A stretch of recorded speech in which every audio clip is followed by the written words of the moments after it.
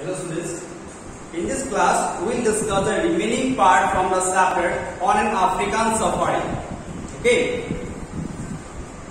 What did we learn in the previous class? We have learned about a group of elephants, isn't it? When our narrator, along with Akintala, who was their guide, what he has done? Say some female elephants push the babies back in their trunk and charge at their teeth.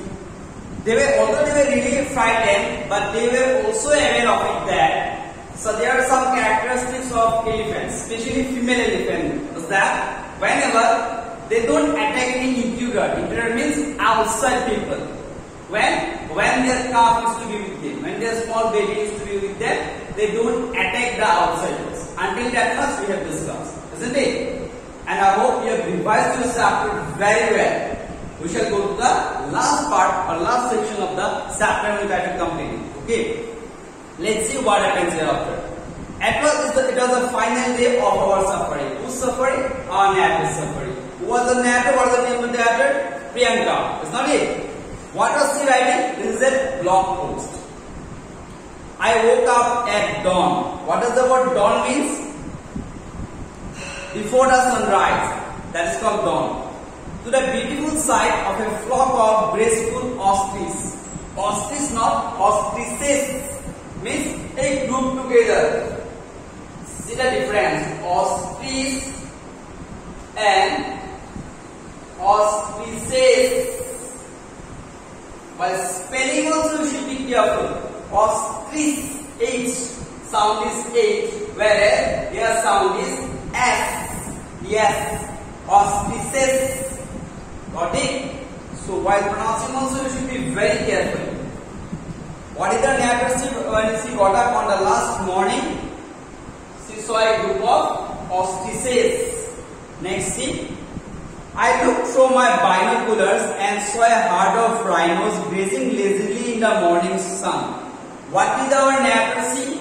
She saw a group of rhinos. What were the rhinos doing? They were grazing. Where were they grazing? In the open field. Right? The babies kept close to their mothers. Whose babies? The rhinos' babies.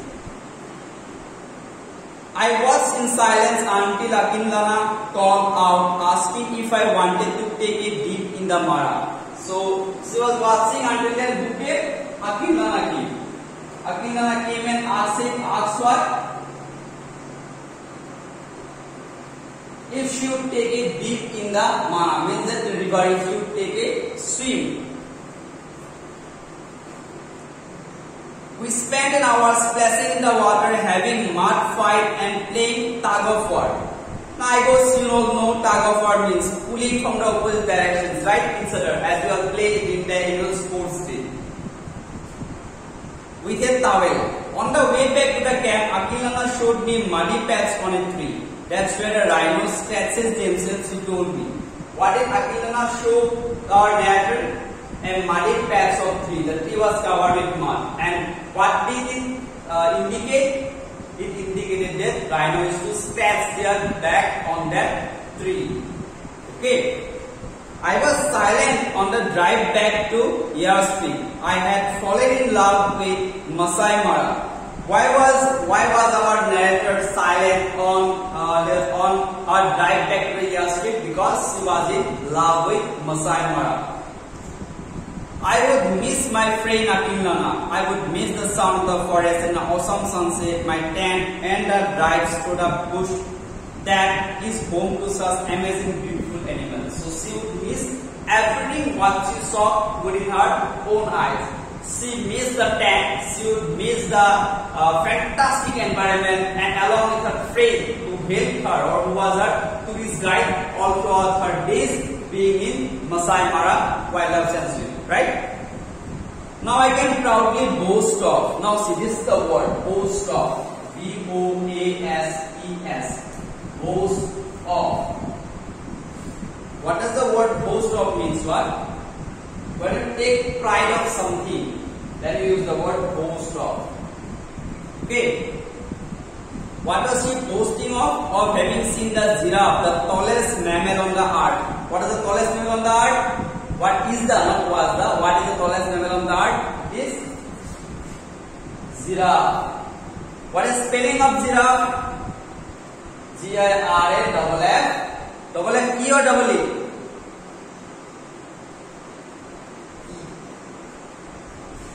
Use his thick, long, blue tongue to pick up leaves from the tree, and a spotted leopard sitting on a branch waiting for his prey. I can tell my friend that I woke up every morning to see the black bush deer grazing just outside my tent, and that I have actually held a meerkat baby in my hands.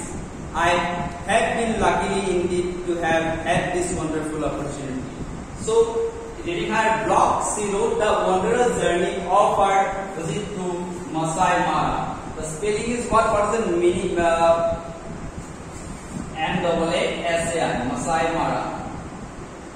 She had a very beautiful, or she had encountered a very beautiful atmosphere being in that sanctuary with her tourist guide Akhil Lama to help her all throughout the journey, giving her relevant information about the animals, because being a native, then Akhil Lama knows everything about the place, and that's how her traveling blogs comes to an end here. And I will also stop my class here. But after that, what you are going to do is that today I am going to write the comprehension 1. Are the sentence true or false? True for true, and false and F. If blog doesn't give information, write NC, is not given. And match the animals with the action during the safari. During the safari, how were the animals behaving? According to that, you will be putting out columns. You will be marking out the columns. Extreme right hand side with the extreme left hand side. You will be marking. You will be matching this. Big number A and big number B is your homework. In the next class, we will discuss big number C and comprehension 2. We will discuss with you all. Next, we will be discussing with the book work also. That need to be discussed with you. Okay, thank you for that.